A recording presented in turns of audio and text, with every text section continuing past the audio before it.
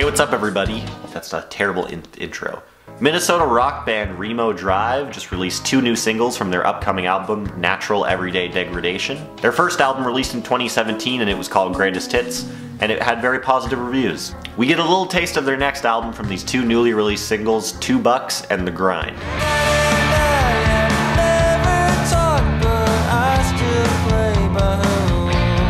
I always look like I'm bald in these videos. You're going bald.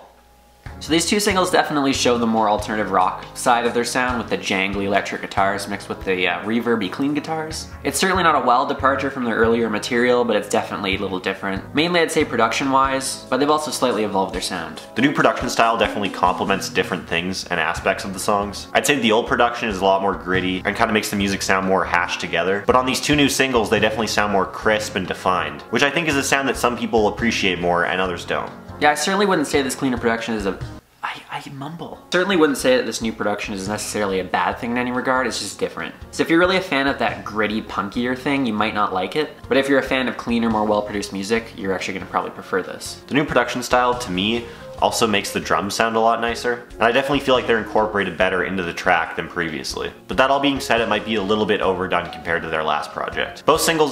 Both of the songs are very similar in terms of overall sound and instrumentation. The genre influences I'm getting off of these tracks are more like alternative rock, punk rock, and some emo mixed in there. And calls to bands like Vampire Weekend and Sunny Day Real Estate. Now there have been some complaints that their music is a little basic and not terribly creative, but I certainly wouldn't say that this style is overdone or tired out. I think there's still a lot of directions and areas that you can go in with this genre to experiment and just add to it. And even though there's nothing terribly creative here in terms of the style and the songwriting and all that, I still think that they have their own thing going. They're complementing the genre well, and I just think it's a welcome to rock. Fuck you.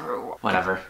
In terms of arrangement, I think these songs are done really well. They're not too cookie cutter and formulaic, but they're also not messy and jumbled and confusing. You do have some cliches like the build-up drum intro or the breakdowns, but it's not so verse, chorus that's just a snooze-fest boring song you can sleep to. At times some people might be a little put off by the lead vocals, as he tends to fall into that punk trope of really whiny, but generally speaking they're quite enjoyable. Yeah, like I feel like ever since Tom DeLonge got popular with Blink-182, you have a lot of vocalists that have this kind of whiny thing, and oftentimes it does work and it sounds good and it really brings the emotions through, and then other times it comes across really painfully annoying, but I think this time it actually works quite well. It doesn't sound like some really bad pop punk band from like 2002. Yeah, totally agree.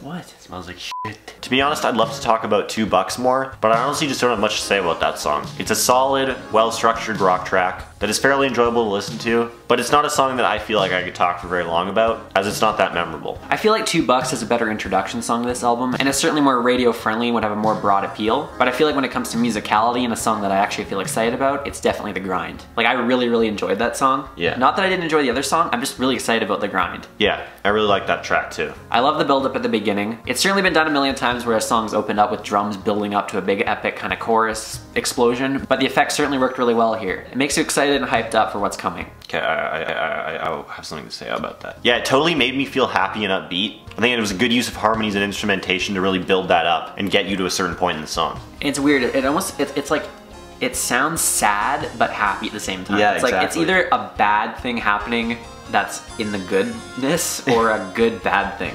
And I really gotta applaud those melodies during the verse. I just think they're really well crafted and they bring out a lot of emotion. I can really feel what the singer's talking about. I can feel his sadness. I can feel it in my plums. There isn't as much variety in the drums and guitar in this track as we know that they're capable of, but even with that, it's still a really nice track. But it's almost like this track doesn't even need that, because it's not that complicated, but it works really well. They've turned out something really good from the simplicity. Yeah, and when it comes down to the essence of what punk rock was about in the first place, it was simplicity, basic writing, basic chords, nothing overly complicated, and I think they do that really well in this song. I just like how it sounds like a band kind of playing in a garage. Yeah. But one that doesn't fucking suck. And I also love the solo during The Grind too. It pulls off exactly what I think a guitar solo should be, and perfectly encompasses the way the song is supposed to have you feel, and the way the lyrics are too. Sometimes you just feel it. You can't describe it. You just feel it in your soul, and your blood, and your guts. And you just barf everywhere because you can't contain the feeling. You know, the lyrics are very raw too.